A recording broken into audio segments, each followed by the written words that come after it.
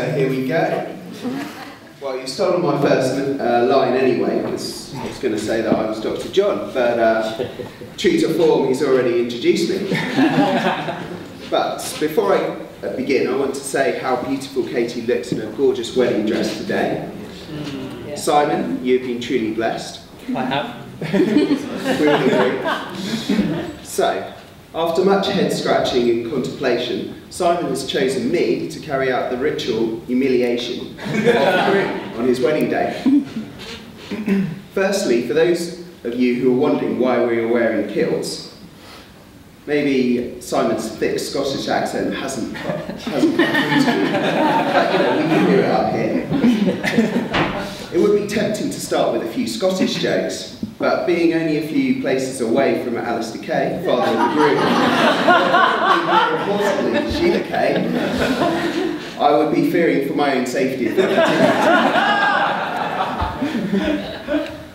So, for those of you who don't know the real love story that today marks, it started when, as a 17-year-old prepubescent boy, Simon, still coaxing a few facial hairs through, travelled down to Wales in preparation for a soapbox charity trip to Kenya.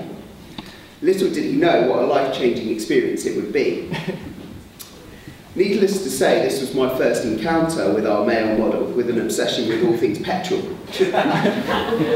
We survived Kenya, meeting an amazing community, working at a school in the Kibera slum, as Simon's just mentioned.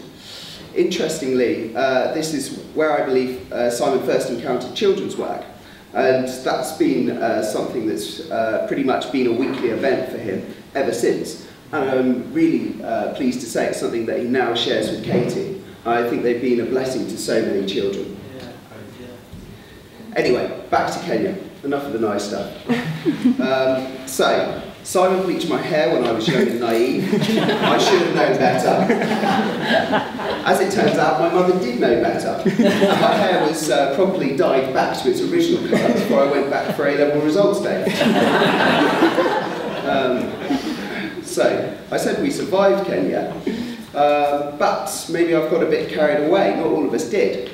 I came back, went on another holiday, then met up with Simon, and it turned out that he'd been struck down with diarrhoea and vomiting for 2 weeks. Well, there are some positives to this, Katy. Simon's hygiene awareness has gone through the roof.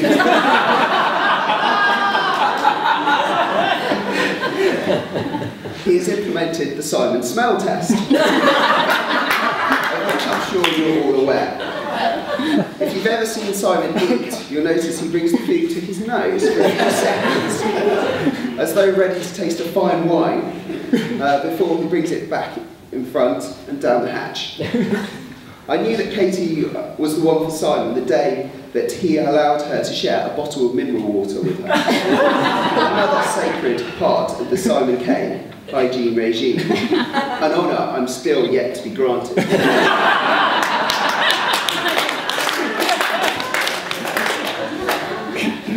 So, Simon is not shy in standing out from the crowd. In fact, he firmly believes that he is at the forefront of the fashion world, although this is not universally accepted. For those of you who aren't familiar with Simon's portfolio modelling work, I'd like to refer you to his catwalk work for the L'Oreal Colour Trophy. I think it was in 2003, wasn't it? Might be. Simon is, of course, Scotland's answer to Naomi Campbell. When Simon was working at the Bull Hotel, he decided to dye his hair blue, as it was supposed to be cool. The upshot was that despite the undoubted coolness, the manager was not happy for Simon to tend the bar. Well, I quote, his hair was not normal. Such was his commitment to fashion though, it took him 2 weeks to remove the dye and return to work. This is a man of principle.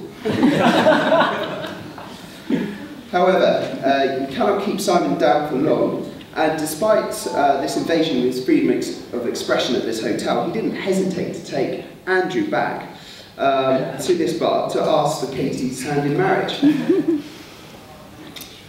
I can't talk about Simon and fashion without mentioning, we all know it, the earring button. I would be tempted to say it's a fashion faux pas, but as he hasn't quite seen the light yet, it may be a touchy subject. Katy, I'd keep an eye on your sewing basket. Any missing buttons, you know what that means.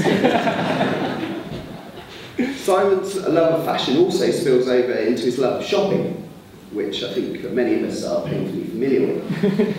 Don't worry, Katy, if you want to go shopping for clothes, you now have a personal shopper for life. As anyone that's been shopping with Simon knows, he loves the details, as he puts it. So I didn't really quite appreciate to what extent he really liked these details until he came to visit me when I was living in New York. Obviously, the chance of free accommodation in Manhattan was too good to pass up. But what I wasn't expecting was the shopping list of limited edition trainers, clothing he ordered all across America for me to collect when he departed. Putting fashion to one side, Katy, you have found a man who knows how to look after himself. I think we know that already. A 5-step facial skincare regime is all I can say. Hopefully we will thank him in years to come. Otherwise, we don't know why he's done it.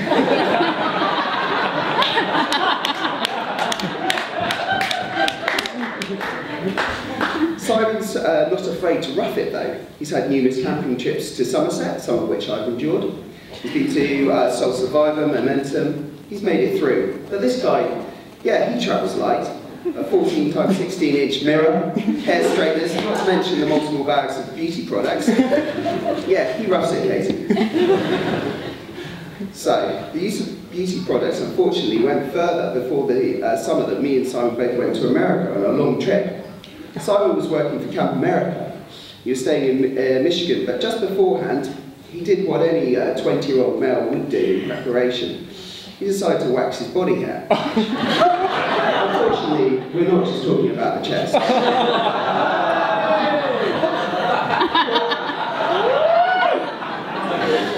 Poor Kelly was reputed like a good sister to tidy up Simon's bikini line.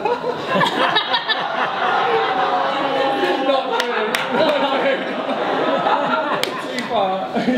Unfortunately, the microwave wax had dropped in temperature by the time it was applied to Simon's waist and could not be removed. Kelly had an ingenious idea. Together we got a hairdryer and we managed to get the wax off. However, you can just imagine the scene, the girly screams from Simon, and for a few minutes we thought he was going to have a wax-covered bikini for the rest of his life. Simon, I know it's an emotional memory, but we'll hug it out later.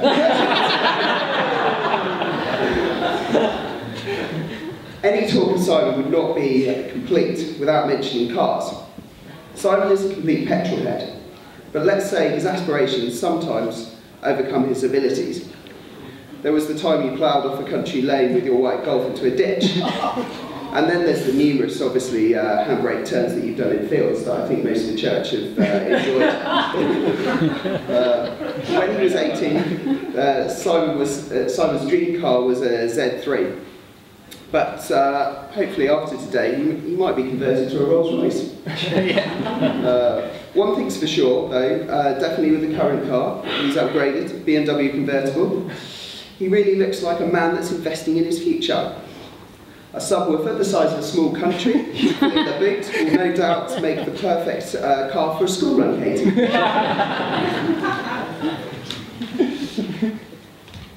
As much as we can all laugh at Simon's flings with fashion, one thing is clear: Simon loves people. And he can light up a room in seconds. He can talk to anyone about anything with never-ending enthusiasm and genuine care. And that's a talent few people have. He always has time for others, no matter what is happening, to make someone feel appreciated, no matter who they are. He has the ability within 5 minutes to make you feel like you've known him for years. This is the SK factor, or what I would like to call the special K factor.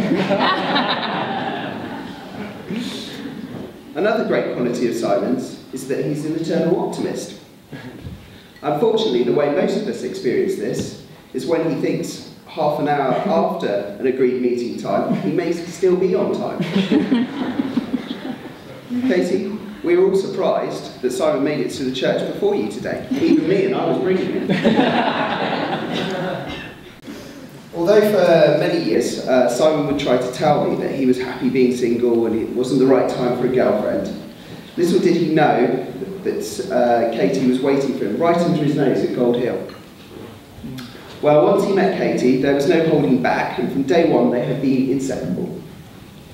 Katy, we all owe you for the vast improvement you made in Simon's punctuality.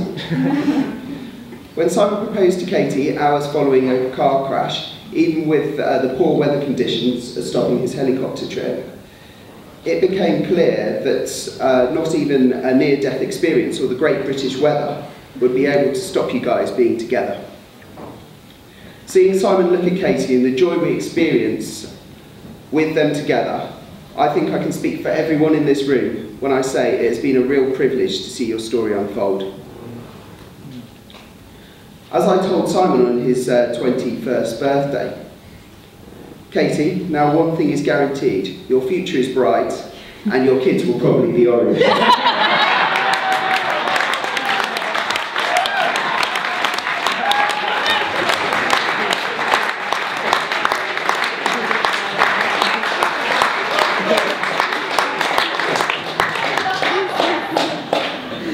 As any romantic will know, marriage is not about finding someone you can live with, it's about finding someone you cannot live without.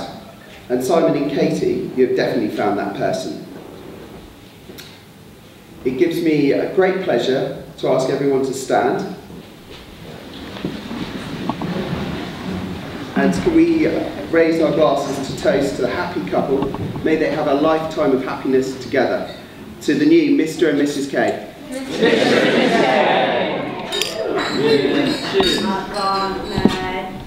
And finally, while you're all standing, I think it's time that we move forward onto the next phase of our journey.